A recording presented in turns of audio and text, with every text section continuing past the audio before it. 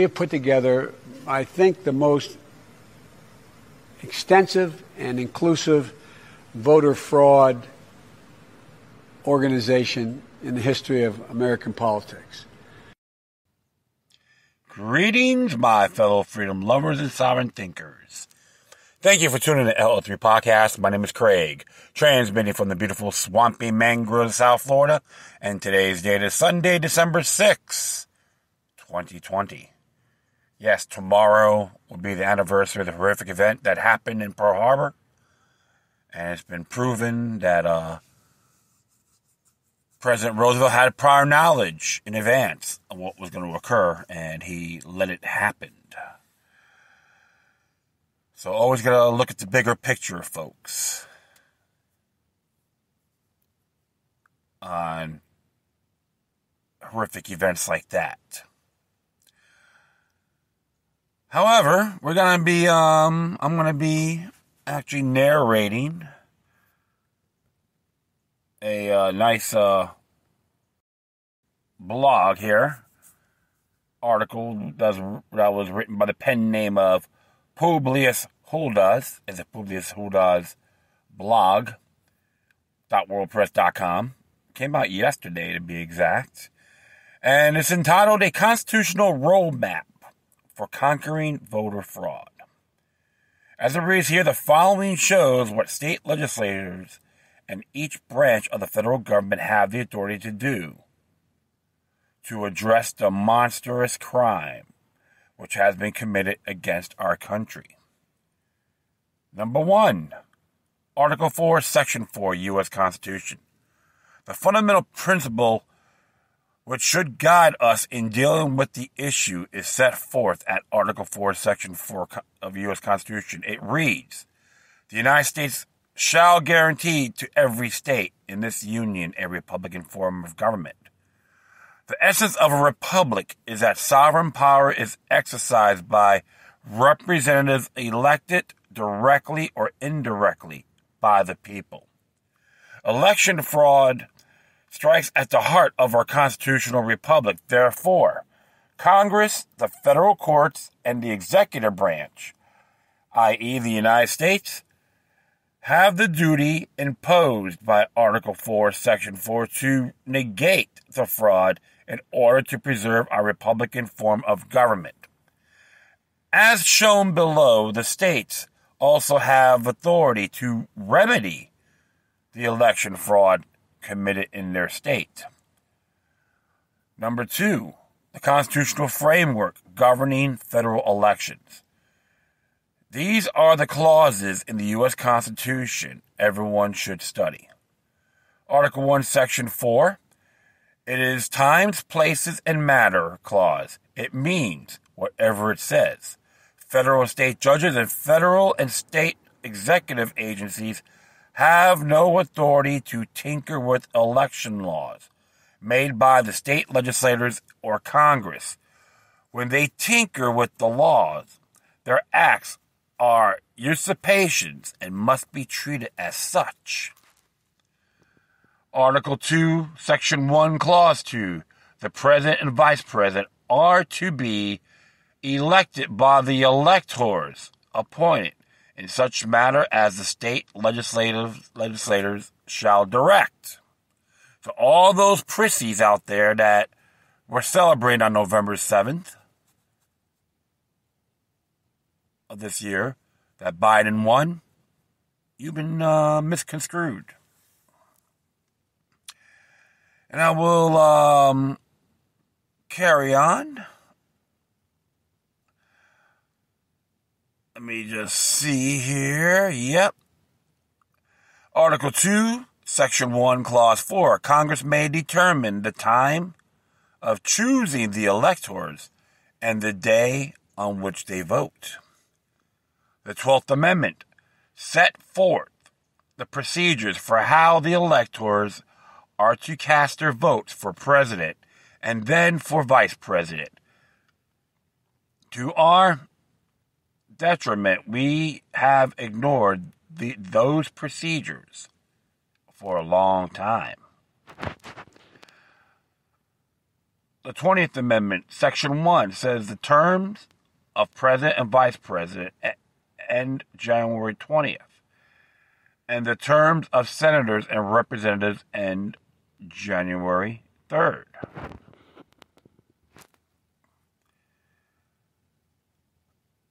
And the Section 2 of the 20th Amendment says Congress shall meet on January 3rd unless they make a law setting a different date. Congress did make a law which changed the date to January 6th. That would be at 1 p.m., the joint congressional session, when they bring in the electoral college results, and Congress could accept it or reject it. Okay? 3, the statutory framework. At Title III U.S. Code, Sections 1 through 21, Congress implemented the constitutional provisions. Congress understood there would be fights in the states over selection of the electors, so they provided for the fights. A. Title III, U.S. Code Section 1, Congress set November 3rd as the date for appointing the electors in the states. But the next two sections addresses what happens when electors are appointed on November 3rd. Section 2 says the electors may be appointed on a subsequent day in such matter as the legislature of each state may direct. And Section 3 says electors are chosen when any controversy respecting their appointment has been finally determined.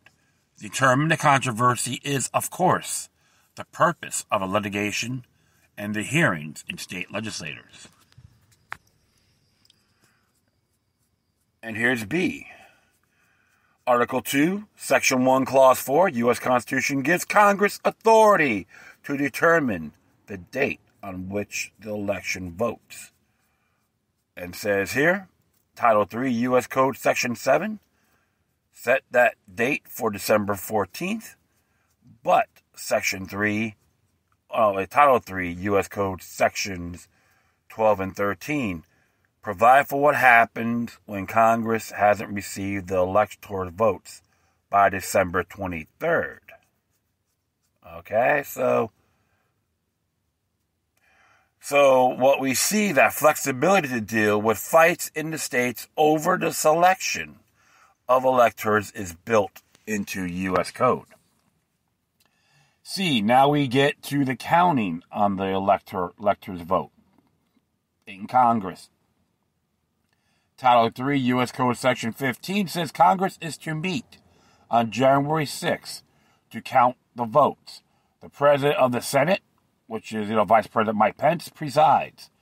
He is to call for objections to the votes.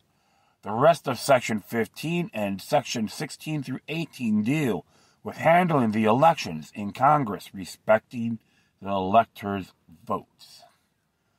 So the statutory framework recognizes that selecting the presidential electors can get messy and that there would be fights over the electors in the states and in Congress. We are working through this process right now. Number 4, Congress has the power to determine whether the president-elect or vice president-elect are qualified for office. Section 3 of the 20th Amendment shows that Congress has the authority to determine whether the president-elect and vice president-elect are qualified for office if either is not a natural-born citizen. Okay? If either is not a natural-born citizen. Congress has the power and the duty to disqualify that person. It was Congress' duty to inquire into whether Obama was a natural-born citizen, and today it is Congress's duty to inquire into whether Kamala Harris is a natural-born citizen. And here's the thing on this qualification. It can be considered an offense if you accept it as her being a natural-born citizen or her getting involved, okay, and accepting the position. does breach Article 1, Section 8, Clause 9 of our U.S. Constitution, which pertain to offenses under the law of nations. It's not on his document. Okay? It's not on his document, but I'm giving you that. And if you look at the law of nations, Section 212, it explains in clarity what a natural-born citizen is. So that's why when the framers, James Madison and the framers, the founding fathers, used the law of nations as their guidebook as well. So it's always good to know these things, folks. Remember, the mainstream garbage media don't want you to know. Congress also has the power and the duty to disqualify Biden and Harris on the ground that fraud bringing about their sham election was an attack on the state's rights guaranteed by Article 4, Section 4 to have a Republican form of government. Okay? So, it is considered, it can be considered a sham election. Congress can have that power. All right? So it says here, number 5, election fraud is a crime. It is the duty of the Department of Justice to investigate and prosecute the election fraud. It is disgraceful that they have not done nothing. And hopefully Lord-ass Barr is listening to this show. Okay? Or his lackeys, supporters, and all that. It is a monumental deception for not investigating. Okay? Number 6, the duty of the Supreme Court. The Supreme Court is surely aware of the duty imposed by Article 4, Section 4, guaranteed to the states a Republican form of government where representatives are elected by the people, not by the corrupt politicians who pay for massive organized election fraud and cheating. While the Supreme Court obviously cannot enforce its own ruling, but depend on the executive branch of the federal government to enforce them, the Supreme Court must issue an opinion, consistent with Article 4, Section 4, which, when enforced by the executive branch of the federal government, solves the present crisis. They can have a merited viewpoint. And if it goes in that direction, in Congress during the joint session can utilize that, can utilize it on the floor when the electors come in. Number 7, state legislators should appoint replacement electors. It is clear that state legislators have the power to ignore the fraudulent election and appoint a new set of presidential electors. Such is consistent with the Constitution and the statutory scheme laid out in Title III, U.S. Code Sections 1 through 21. Furthermore, the Supreme Court has already acknowledged that state legislators may do this. Remember that Article 2, Section 1, Clause 2, U.S. Constitution says the electors are to be appointed in such a manner as the state legislators may direct. Originally, electors were generally chosen by the state legislators. In McPherson versus Blacker, decided 1892. The Supreme Court gave the history of how each state legislator chose their electors since the first presidential election. It was only later that state legislators began to provide for the popular election of the presidential electors. Congress expressly recognized that state legislators may resume at any time the power to select the electors. Remember that. Title III, U.S. Code, Section 2 says, whenever any state has held an election for the purpose of choosing electors and has failed to make a choice on the day prescribed by law, the electors may be appointed on a subsequent day in such a manner as the legislature of such state may direct. Additionally, in Bush versus Gore decided 2000, the Supreme Court said that the state legislature's power to select a manner for appointing electors is plenary. It may, if it chooses, select the electors itself, and even after granting the franchise to the people to select the electors, state legislators can resume the power at any time. So yes, in states where the election was stolen, the state legislators may and should resume their plenary power to select the electors. America urges the state legislators to be bold and do what is right. Number 8. Warning. Republican establishment cowards who refuse to confront and defeat the election for fraud don't seem to understand the consequences of the refusal to man up and fight the fraud. Our country is right now in the process of being overthrown and taken over by profoundly evil people. You better fight while we still can. And there's plenty of footnotes you can look at here as well. Phyllis Papers 10, and of course, the 12th Amendment, and all that. And of course, whether or not President-elect or Vice President-elect meet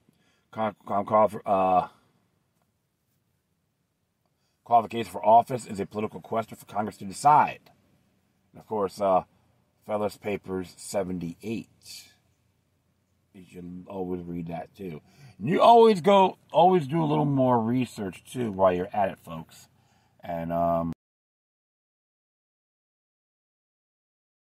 more so, and Publius did the blog is pretty cool. I always get his stuff, and he has the links to back it up.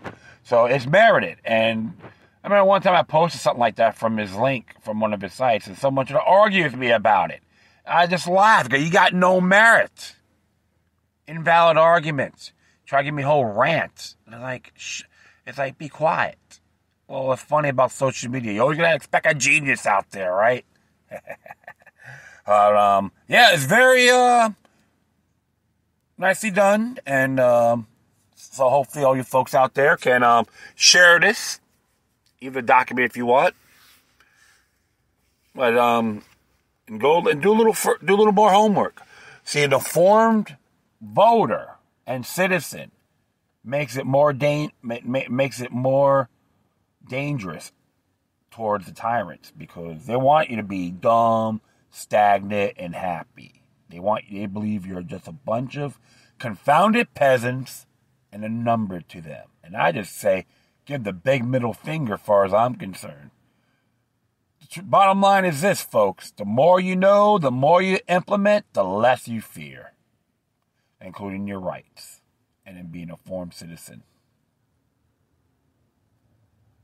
And trust me, the mainstream garbage media don't want you to know that. And that will be it. I'd like to thank everyone for listening. Plus, feel free to download and share us throughout your social media networks. If you have any questions, comments, or something that's interesting you want to check out, whatever you do, please send your correspondence to Decorum.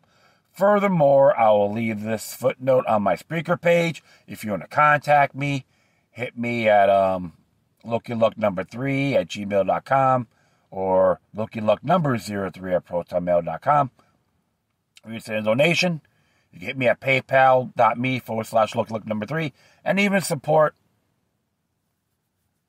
Publius Hubdo's blog as well. Okay? Once again, thank you for your time. Plus, always remember that demoniac resistance is healthy for the soul and can liberate humanity. Until next time, take care of yourselves. Keep on, spread the love. And may your guardian spirits be with you.